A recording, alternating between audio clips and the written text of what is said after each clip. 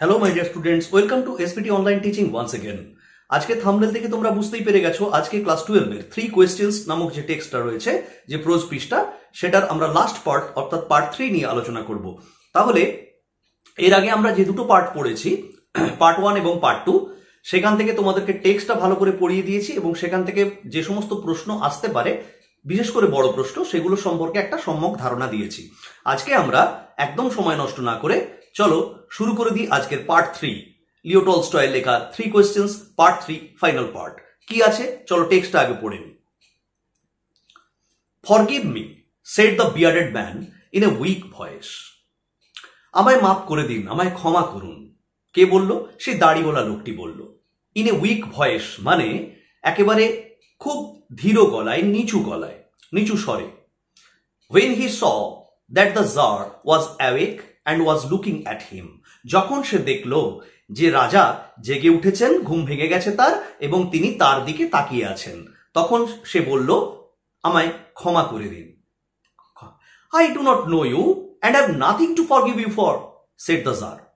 রাজা তো অবাক হয়ে গেছেন। তিনি বললেন যে কি বলছো, আমি তো তোমাকে চিনি না, তাই তোমাকে ক্ষমা করার মতো কোনো ব্যাপারও আমার নেই। আমি তো তোমায় চিনি না, তাহলে তোমাকে ক্ষমা করার কথাটা আসছে কি করে? জার বললেন, রাজা বললেন। এবার দেখে নি।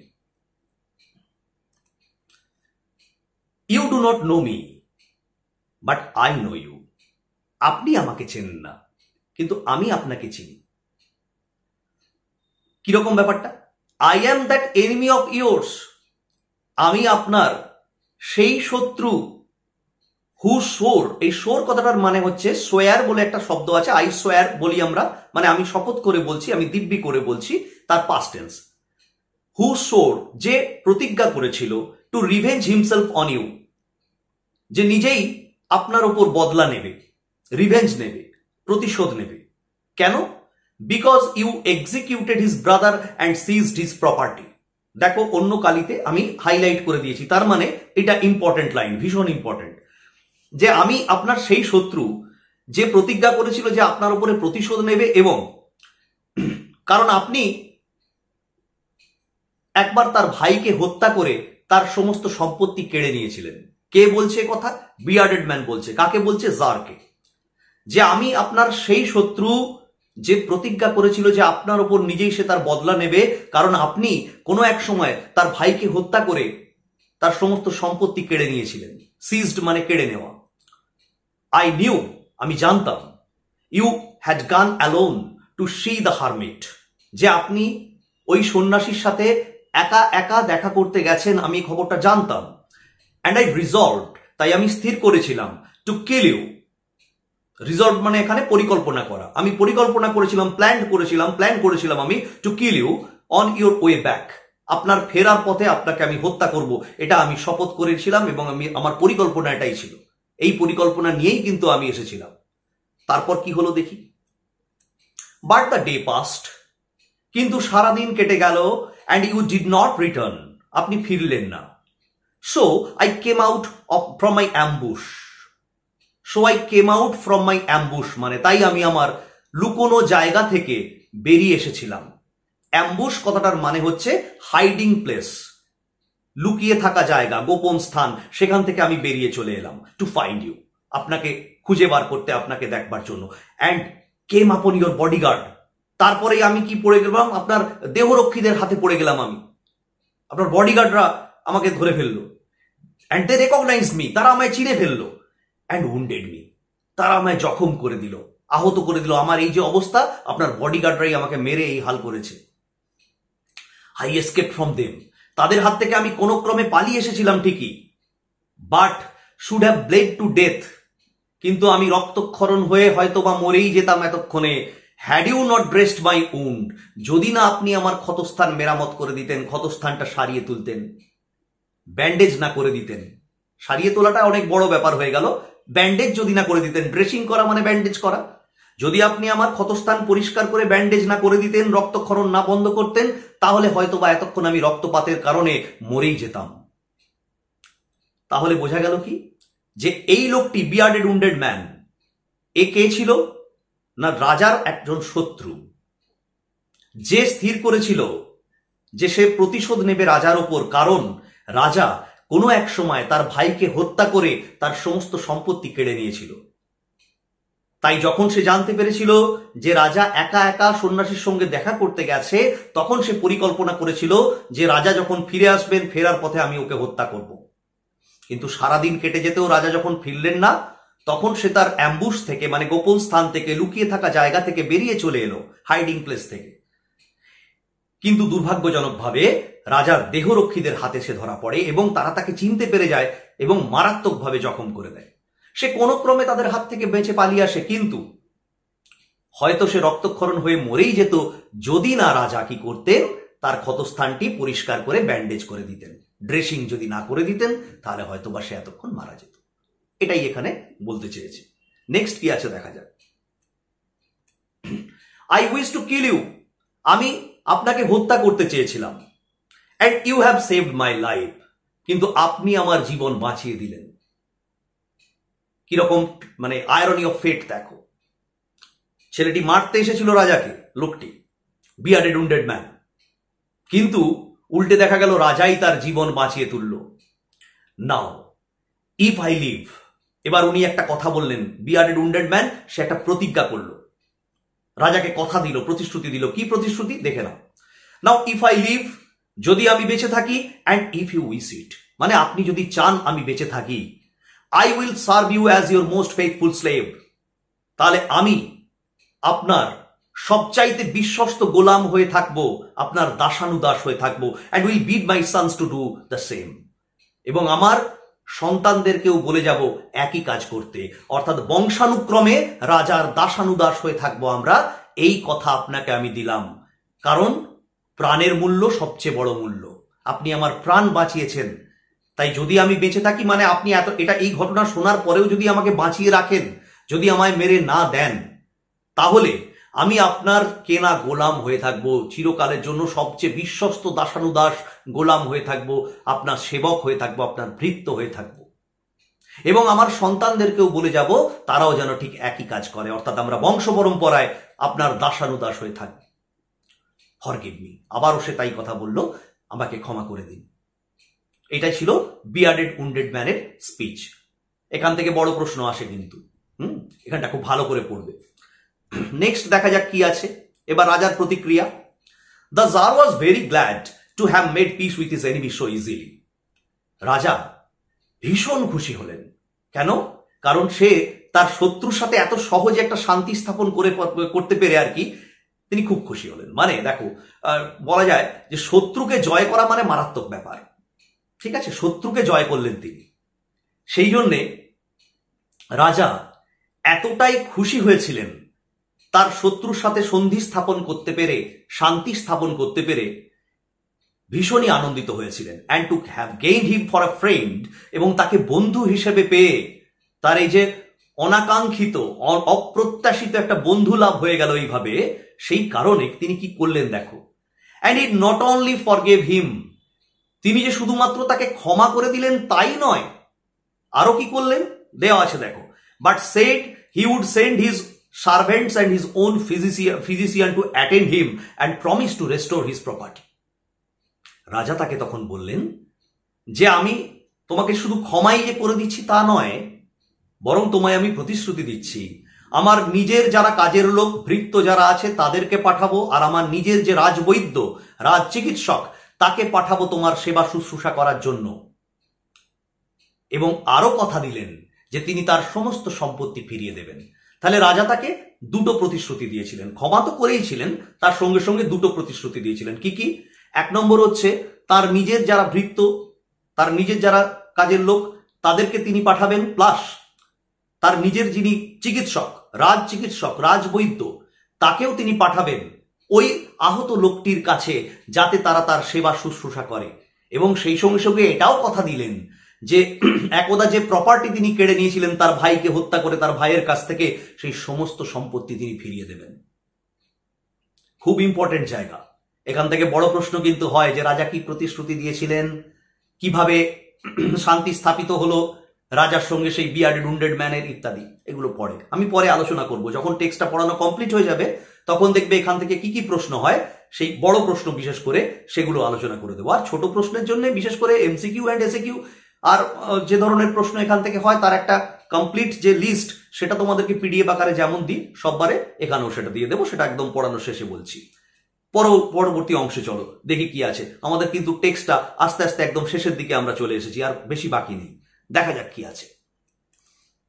Having taken leave of the wounded man, আহত লোকটির কাছ থেকে ছাড় পেয়ে, হ্যাভিং টেকেন লিভ মানে ছুটি নিয়ে ছাড় পেয়ে, the jar went out into the পর্চ, এই পর্চ মানে হচ্ছে বারান্দা, ব্যালকনি।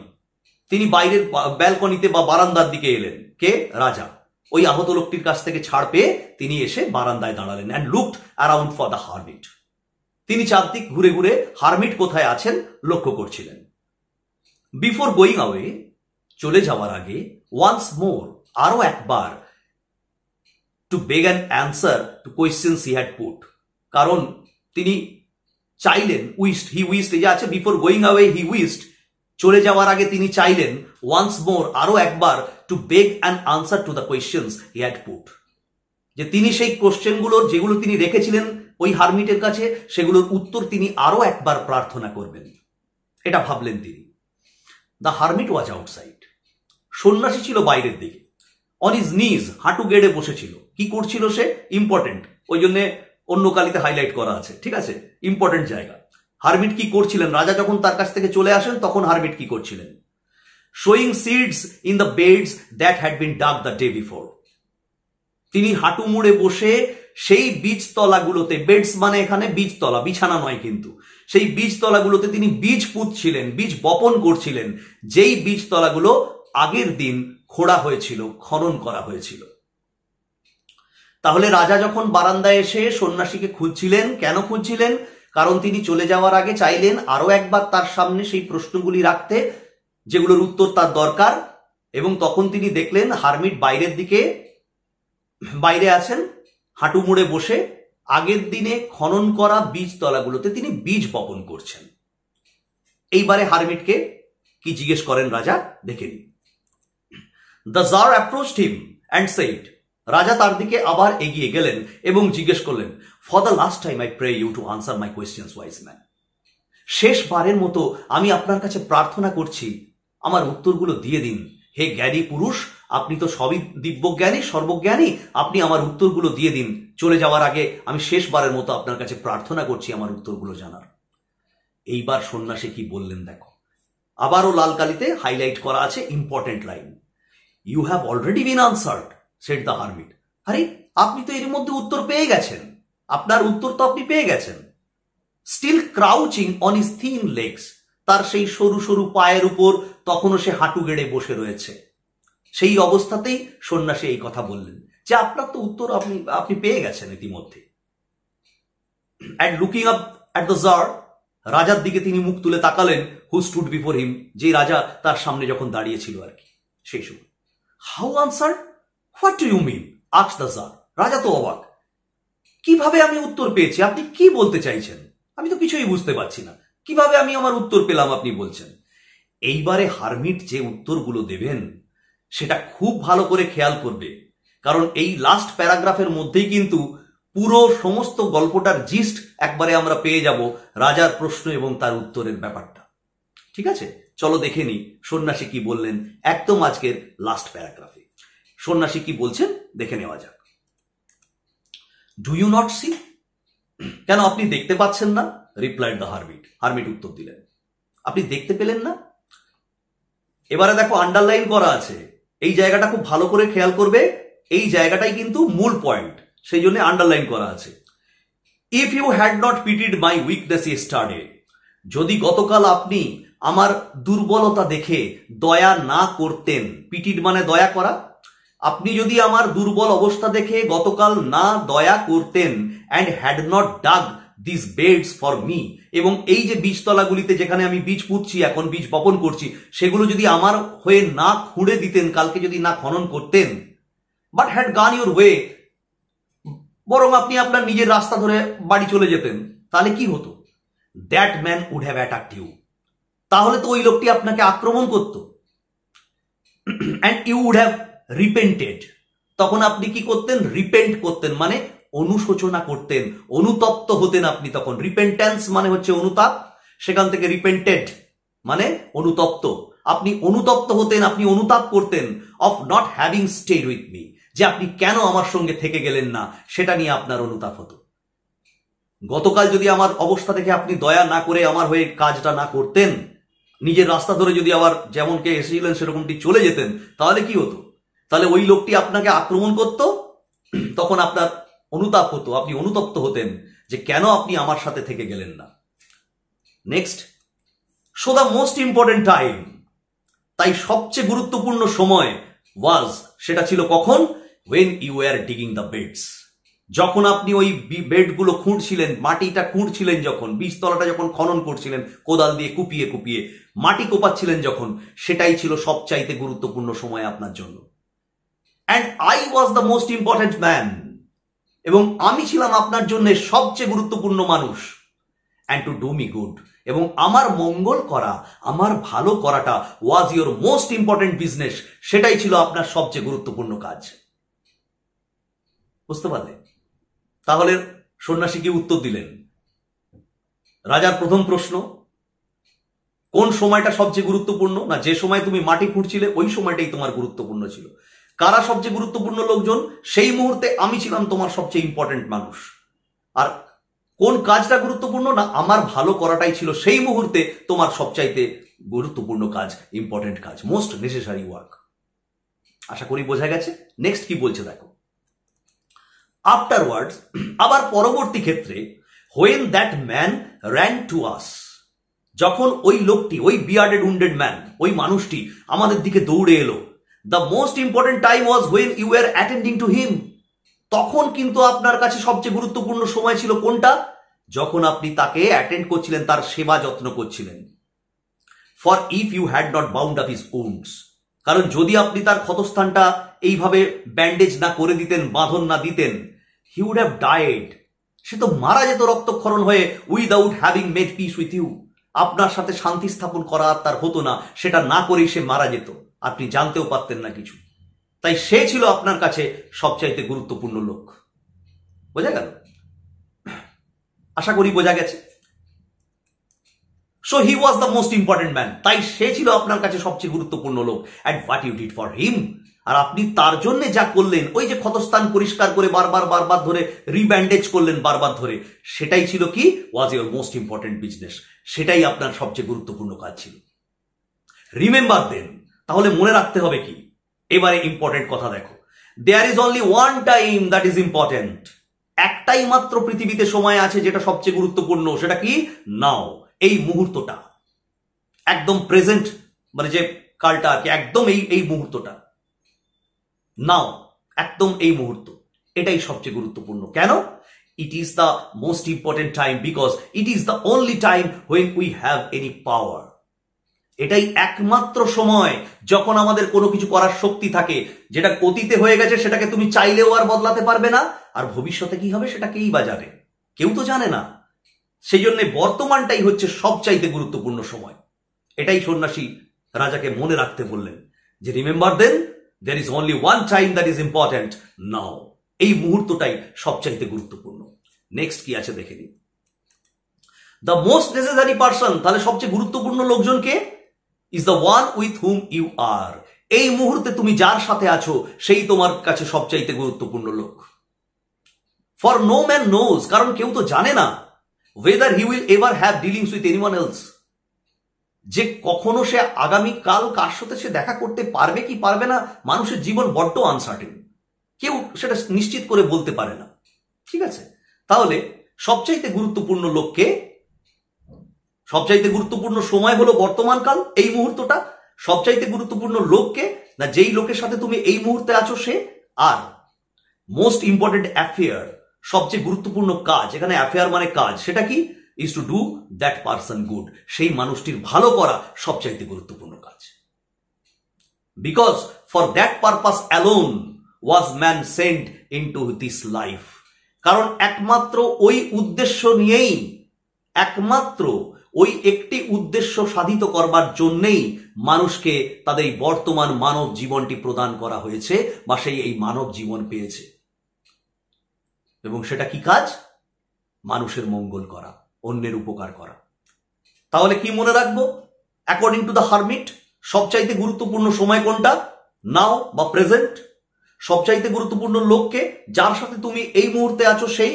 আর সবচাইতে গুরুত্বপূর্ণ কাজ কি না, সেই মানুষটির, যেই মানুষের সাথে তুমি এই মুহূর্তে আছো তাদের মঙ্গল করা, জনহিতকর কাজ করাটাই, তার হয়ে কাজ করাটাই, তার ভালো করাটাই তোমার একমাত্র কাজ। কারণ সেই উদ্দেশ্য নিয়েই তো তোমার মানব জন্ম সাধিত হয়েছে। তুমি তো মানব জন্মটা পেয়েছো সেই কারণে, একটা পারপাস সাধিত করার জন্য, সেই একটা উদ্দেশ্য সাধিত করার জন্যই কিন্তু আমরা মানুষ হয়ে এই পৃথিবীতে জন্মলাভ করেছি, মানুষের মঙ্গল করার জন্য।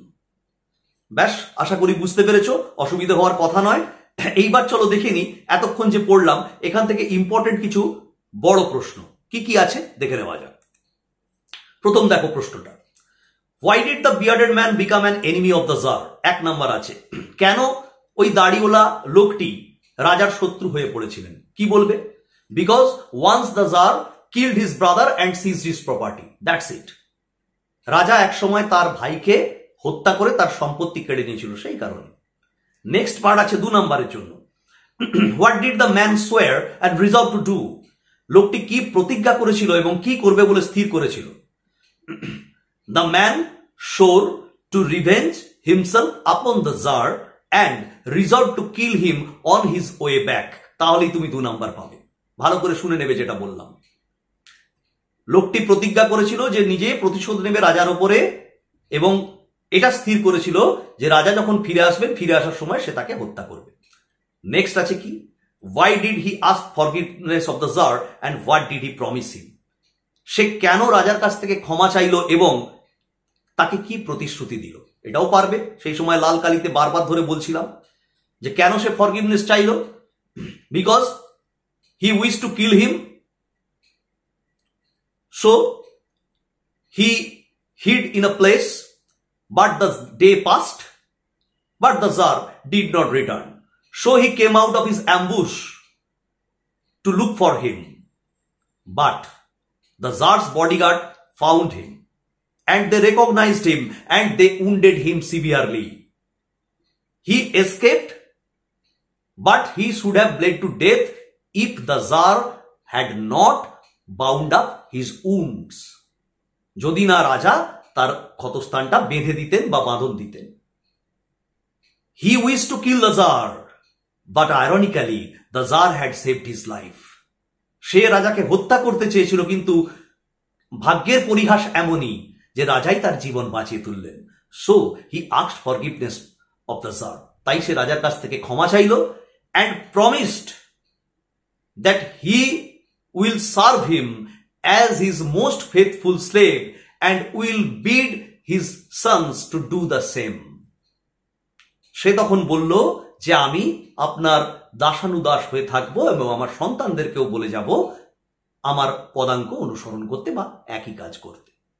আশা করি বোঝা গেছে। যদি অসুবিধে হয় কমেন্ট বক্সে কমেন্ট করে অবশ্যই জানাবে, তখন আবার উত্তর নিয়ে আলোচনা করে দেব। ঠিক আছে, পরের প্রশ্নটা দেখা যাক। How did the hermit answer all the 3 questions of the jar and make him wise?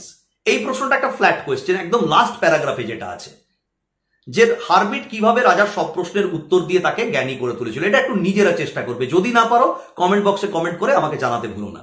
আমি চেষ্টা করবো তখন তোমাদের এই উত্তরগুলো একটা আলাদা ভিডিওতে এই উত্তরগুলো নিয়ে শুধু আলোচনা করে দেওয়ার জন্য।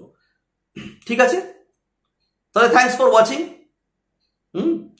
এতক্ষণ জোরে ভিডিওটা দেখার জন্য তোমাদের অনেক অনেক ধন্যবাদ। আর if you enjoyed the video, please like it, share it with your friends and subscribe my channel and hit the bell icon to get the notification of my upcoming videos. আর আজকের যেটুকু পড়া হয়েছে বা টোটাল যেটুকু পড়া হয়েছে এর previous যে ভিডিওগুলো, সেই ভিডিওগুলোর যে সমস্ত কোশ্চেন্স গুলো ছিল বা সেই ভিডিওগুলোর যে টেক্সট গুলো ছিল, সেগুলো প্রত্যেকটার থেকে পড়ে আমরা কি করব, সেখান থেকে একটা পিডিএফ বানিয়েছি তোমাদের জন্য। এবং সেই পিডিএফটা সেটা কিন্তু আমি কোথায় দিয়ে দিয়েছি, তোমাদের এই ডেসক্রিপশন বক্সেই আমি দিয়ে দিয়েছি। এই ডেসক্রিপশন বক্সের মধ্যে তোমরা পিডিএফ লিংক পাবে। নট অনলি দ্যাট, সেই সঙ্গে সঙ্গে আমার এই যে প্রিভিয়াস যে 2টো ভিডিও ছিল সেই ভিডিওর লিঙ্কগুলো কিন্তু তোমরা এখান থেকে পেয়ে যাবে। ঠিক আছে, তাহলে আজকে এই পর্যন্তই থাক। আবার খুব তাড়াতাড়ি অন্য একটা কোনো ভিডিও নিয়ে আমাদের আবার দেখা হচ্ছে। ভালো থেকো, সুস্থ থেকো, খুব তাড়াতাড়ি আবার আমরা ফিরে আসছি।